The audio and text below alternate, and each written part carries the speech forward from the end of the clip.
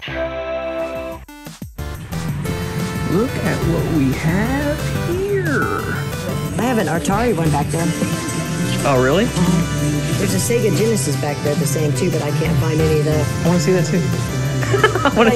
I want to see it all.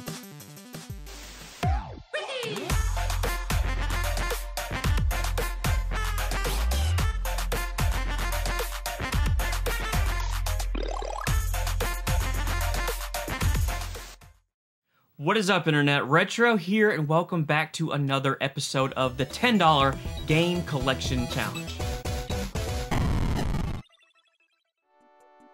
We are on a quest to build a video game collection, starting off with just a $10 bill to prove that you can indeed still game hunt in today's time, and you can do it on a budget.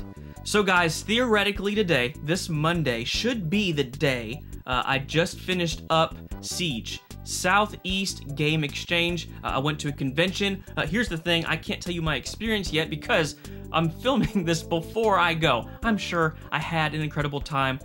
Maybe I'll try to throw in some B-roll from the experience, but there are going to be plenty of videos to come from that whole experience. I already have a bunch planned with a ton of YouTubers that are now my friends, which is crazy to even think about, but the retro community at large has been so special to me, and I just can't wait to get out there and to film a ton. Again, I have not went yet, but I'm sure I had a great time. So be on the lookout for all of that. But before we get into this week's episode, into this week's footage, and if you do love all things 80s and 90s nostalgia, from retro video games, movies, toys, and more, do me a favor and hit that friggin' subscribe button. Guys, every single Monday and Thursday, we're coming out with new retro nostalgic content, and I don't want you guys to miss it. Let's get into this week's footage. It is good to be back in the game room, guys. Let's get into a update of the $10 game collection. The last two episodes, we had a two-parter when we went on vacation in Florida. We picked up all of these games at pawn shops. Got to go hunt with my boy Dan from the Retro World TV on YouTube. It was awesome to go hunt with him. Go check out those two episodes if you missed it. We got to go hunting at all the pawn shops in Florida, which were friggin' phenomenal, may I add, while I was on vacation there. We left off with, I think, just over $368 in the game fund. And other than that, guys, I'm ready to get back out there, hitting up garage sales, hitting up flea markets. Let's do it. All right, guys, a couple of things to talk through at this Goodwill. There are some games here.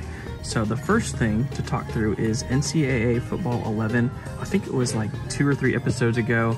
I passed up on this, and quite a few people were like, dude, you should have picked up NCAA Football 11. No, not on the Xbox 360. On the PS2 and I guess original Xbox, I'm not sure on that. NCAA Football 11 is worth picking up, but not for the Xbox 360. It's worth like $4 or $5. So gonna pass on that. But here are some games right here. We got GoldenEye Rogue Agent. This is unmarked for $2, so we're gonna get that. Hitman 2, I know we don't have this in the collection yet. OG Xbox game, wow, look at that. $45 back in the day. So we'll get that. Then we got Command and Conquer 3. I can't remember if we have this or not. I'm gonna look it up, see if we do in our game app, but regardless, I'm probably still gonna pick it up for $2. And then Red Alert 3. We sent a recon team here earlier, but they haven't reported back. Make haste to the launch facility, but be on your guard. Another Command and Conquer game. We've got quite a few Command and Conquer games at this point, but I looked this one up. It's worth like 12 or so.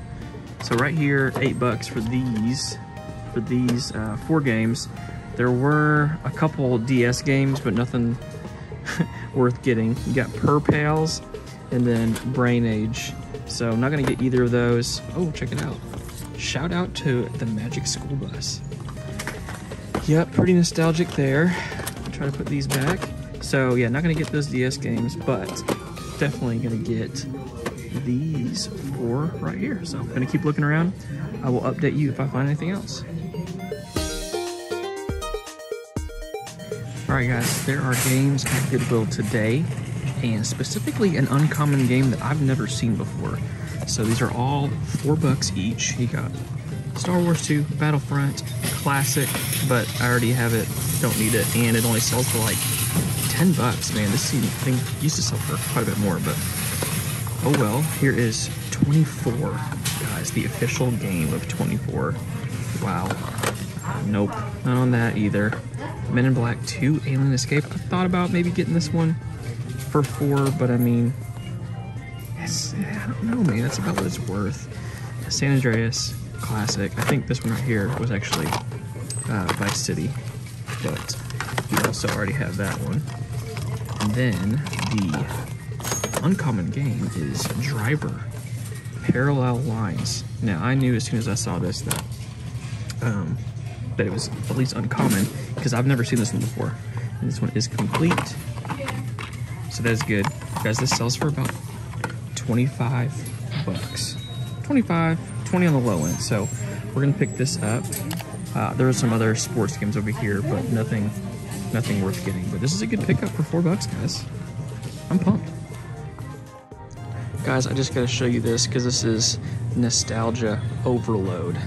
Nostalgia Overload. Rugrats color tees. Now, I didn't have this one. I had a turtle one, but you color on your shirts and then you iron it and then you wear it. Look at this kid. He is loving his Rugrats tee. I don't think it's gonna look that good, man. But how sick is this? $2.12, and it's never been used before. I opened it up and it looks like it's never been touched. So I'm gonna get this just because I think it's awesome, man. Color tees, amazing. All right, guys, something that we've been needing to do for a while is trade in some games to GameStop. Now, that probably sounds crazy to people, but no, guys, there are games that trade in incredibly well at GameStop. I will link right up here a couple of videos where we actually get games for free at GameStop by trading in games, and it's basically a whole process. So go check out that video if you've not seen it. But there's some games down here that we've been basically sitting on to bring to GameStop to get good credit. So the first one is Left 4 Dead 2. I believe this trades in for about $11, and we have 2 of these. Side note, you can only bring in 1 copy of a game at a time. So basically what you can either do is bring them in to the game store or to GameStop and then wait a day and bring them in again, the same game again, or go to a different GameStop. I think for me today, I don't have a ton of time. I think I'm just gonna go to 1 and then go again tomorrow. So those are both 11. And then all of these Call of Duties, Call of Duty 2, Black Ops 2. This is crazy, guys. This is trading in for like $13 right now, trading credit. So there's 4 of these. Another side note is, I think if you trade in the same game 5 times, you can get banned from GameStop. So kind of be on the lookout for that. I'll probably just trade in 3 for now. So I don't know which one yet, but and then these right here, here's some Minecraft games. These trade in for 11 each, and these don't have the case. So I would get about 15 or so on eBay and then have to pay for shipping and stuff. So I might as well just trade those in. And then the same thing for GTA 5. These trade in for $9 each. So we'll trade in at least 3 of those. My son is being a lunatic right now and screaming. So if you hear that, sorry. Oh, here's another Left 4 Dead. I didn't even know we had another one right there. Oh, because we don't. It's a wrong game. Boo. And then Just Dance 4. This trades in for $9. What else do we have? I think some of these Lego games trade in pretty decent. I'll check on a couple of those. And over here, that's just an empty case. These 2 are empty cases, and we have 1 more Mario Kart. But I actually don't want to trade that in because I can get more on eBay for that. So right here, theoretically, let's see what we're looking at. And you guys know I didn't pay more than $2 for these games. They're all either $1 or $2. I think one of the Minecraft games I paid $3 for. So let's just say an average of $2. So 1, 2, 3, 4, 5, 6, 7, 8, 9, 10, 11, 12, 13, 14. So $28 is what we paid for all these games, and we're looking at 9, 18, 27, 36, 45, 54, 65, 74, because there's 2 in there, 74, oh gosh, 77, 87, 100, 113, 124, 135, 148. So about $150, about 140 to 150 in credit right here for about $24 spent. And basically the whole idea is to bring these in and then sit on the credit until they have some pretty great deals. So let's go trade in 1 copy of each right now to GameStop and see how we do.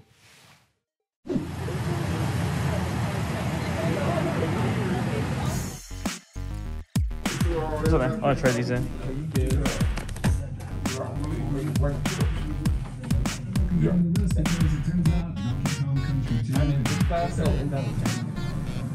Oh, I think it's 14 now. This reset is pretty teaming on, so this is get a net to 48, 44. Let me get a ID. We did pretty good, guys, just a couple dollars short of where I thought we were gonna be because we got hit with a fee, a refurbishing fee. Now, you guys told me to be on the lookout for that. It's just never happened to me before because everything that I bring in is in really good shape. I mean, that disc had no scratches on it, so I had to ask them, you know, why am I getting dinged $4 on this? They said, specifically on Xbox 360 games, that if there's scratches in the middle of the ring, like not even on the disc, but on the middle ring. I don't know. I'd never heard that before, but I said, you know, whatever. So I think they ended up giving us like $7 or $8 for that one. So $4 short. Yeah, I mean, I bring games in all the time to GameStop. Never, not one time have I ever got dinged for that. But here we are, I think $48 and some change. So now it's time for us to wait for a good deal, preferably buy 2, get 2 for free, but also buy 2, get 1 is good as well. So guys, you can trade in games to GameStop and make good money, get good trading credit. We still have that huge stack of games to bring in, so I'll probably wait a couple days to do that. But for today, $48 and some change. All right, guys, we are at GameStop right now, looking through all of the games, of course, because right now they have a sale, buy 2, get 1 free on $19.99 or less, and we have quite a bit of trading credit at this point. So I'm trying to find games right around that $20 mark and then get 1 for free. So here's Transformers Battlegrounds for the Switch. Looks kind of interesting, so I'm going to pick up this. And then there are a couple of 3DS games down over here. Sorry, the music is super loud. Let's see, we got Luigi's Mansion, Dark Moon. That one's 18. And then here is Mario Party Top 100. So we'll end up getting, I think, this one for free, or Luigi's Mansion for free. And I also have a $5 coupon that we will use as well. So we're looking at like, what is that? 13 bucks a piece. So I'm gonna have the employee get both of those games out for me.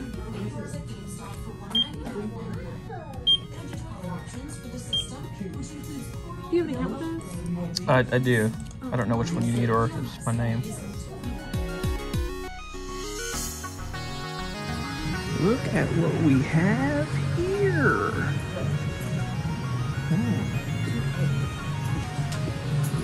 Can I see the Nintendo thing down here when you get a chance? Yes. You too. Thank you. Sharon, why you got this priced at 50? I didn't price that. Oh man. Let's see what we got. 50 bucks. It feels kind of late. So everything's in. Oh, is this new? Does this feel like neatly packed? I think this is new. It is. Yeah, I don't know. No, I don't know. There's the controller. I think this is brand new. I'll send you something. Okay. Let me get this. Look at it. This has never been used. getting it. $50 is a great price on this. I'll check you out. Okay. Are you buying that? I am. I have an Atari one back there. Oh, really? Does it have a box and everything, or is it just the... No, it's just the... How much is that one? I don't even think it works. I haven't tested it yet. Okay. Did you... This one looks new. Did you test this one? I mean, I was gonna say it looks like it's never been out of the box. No, I don't think so I it didn't want has to take it out of the box just for you. Thank you. We know how important boxes are. Let me... You care if I see the Atari one whenever you get a chance? $50.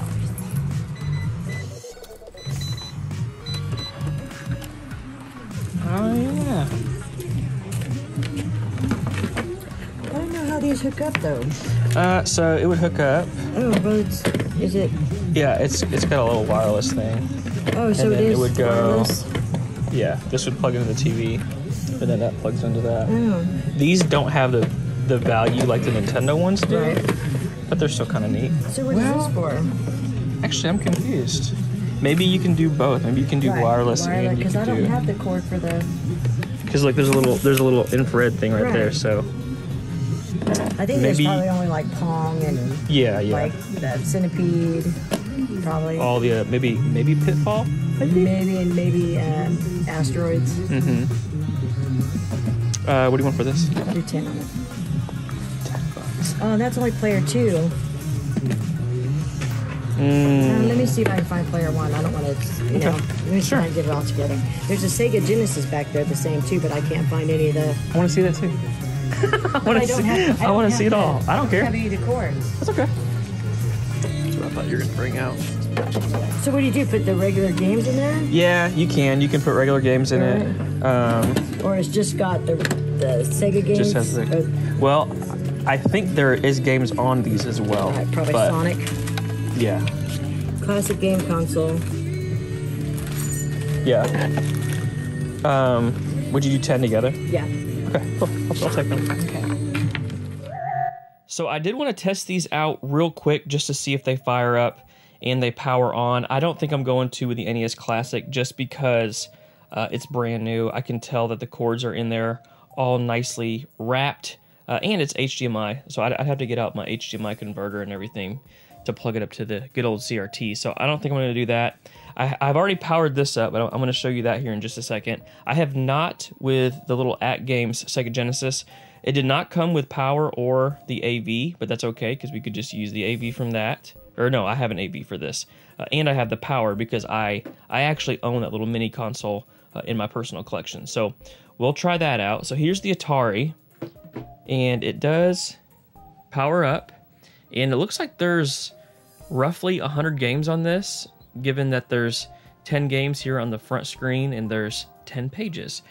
The only bad thing is when I try to pair it, this is controller 2, so it's not pairing. I think the first controller has the functionality of actually powering connecting them to the actual console, and I do have the battery cover. I just noticed I didn't put that back on. So this does power up. I don't think too much in value at all, but cool to have that. It does work. All I need to do is get controller 1. So now let me get everything ready to plug up the Genesis. All right, we are all hooked up and ready to fire this thing up. One thing to note, I think I mentioned this in the footage whenever I was picking this up, but you can actually play your own Genesis games in this, which is pretty cool. I don't know of any other mini consoles or plug and plays that have that feature, but really cool to be able to play original hardware on this.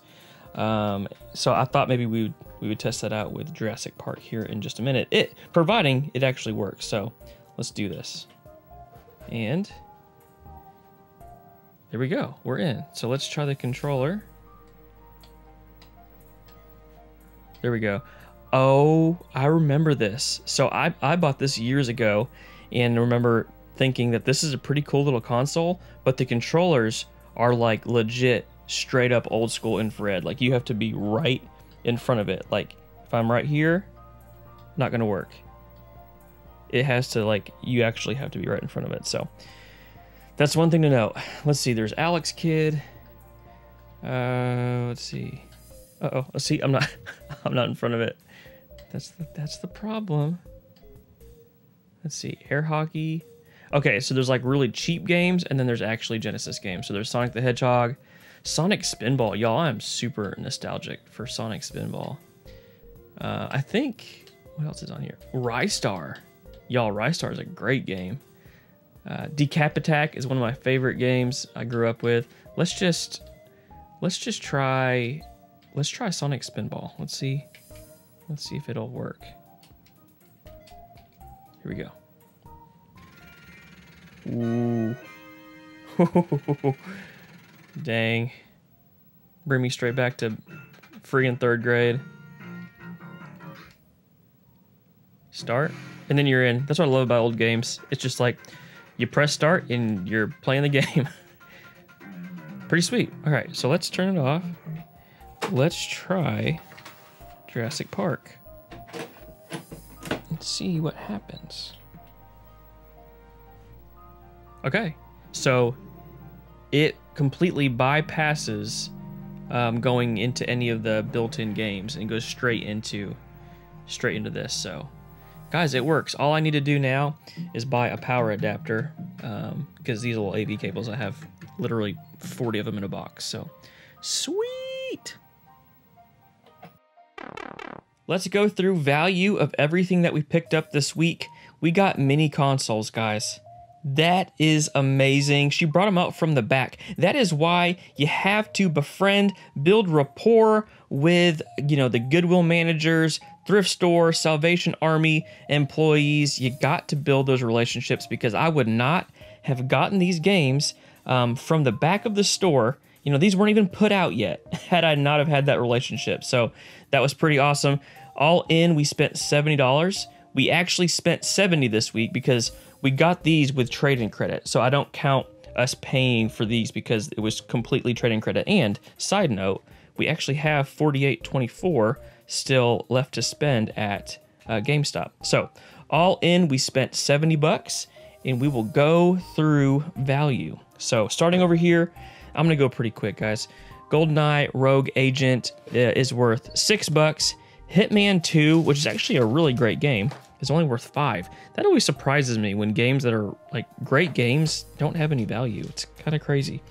Here's Red Alert 3, Command & Conquer. This is one that I knew we did not have yet. This one is worth $12. And then Command & Conquer, we do have this one, so we'll end up flipping this or trading this one in. Command & Conquer 3, this is worth $7. So we paid $8 for all of these, and total value of 30 right there. Here is that Driver game. I love the Driver series, and again, I've never played this one before. I played the original one on PS1, but I knew as soon as I saw this that this is probably worth something. A lot of the obscure or uncommon racing games have some pretty good value, so this is worth $23, and it was actually marked as 4, but when we checked out, let's see, she charged me 2, so that was pretty sweet. And then over here, we got Transformers Battlegrounds. I just thought it looked interesting. I don't know what you do what do you do? Let's see. I don't know. I'll throw up some gameplay. So if you don't know either, we can all learn together. So this is worth $20. Luigi's Mansion Dark Moon. Gosh, what a great game. I love all of the Luigi Mansions games. That's hard to say. But this one is great, only worth $17, and then Mario Party Top 100 is worth $19. So cool to get those. I could not end up using my $5 coupon for the month because you can't stack. I thought you could, but you can't. So we spent $42.49 of our trade-in credit. And then over here, we got the NES Classic. This thing is new, guys. You can tell because look how it's wrapped. Like, this has never been taken out. So I would probably, if I was gonna sell this, people ask me sometimes, how do you list your things on eBay, like good versus very good? So many people list new that the items aren't new.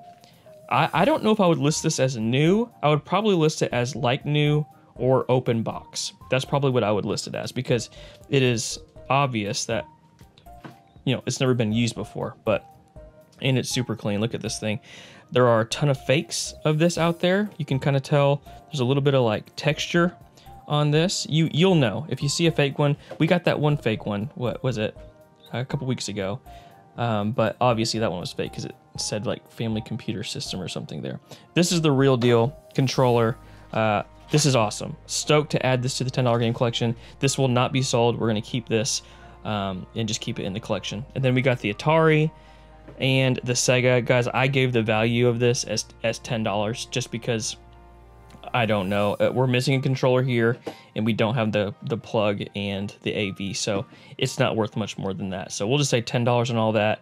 And the NES Classic is worth $125. So all in, we spent $70 for the week and we have a grand total of $244. So not like an insane week like we've had in the past, but only spending 70 bucks, getting to add some games here, a Switch game, which is really cool, and then an NES Mini. I mean, that's kind of the cream of the crop right there, man. A beautiful box that's going to display really well on the $10 game collection shelf, and I'm happy. 70 bucks, 244 in value. Apparently it was mini console week. Guys, we have not found any of these classic mini consoles at Goodwills or flea markets for the entire series, except for that one NES bootleg one that we got just a couple weeks ago. But an Atari, a Sega, and a NES Mini, all found in one place. Super pumped to add these to the $10 game collection. As always, thank you guys for hanging out, for watching the video. If you would, like the video. It helps out so much. Subscribe if you have not already. And until next time, peace.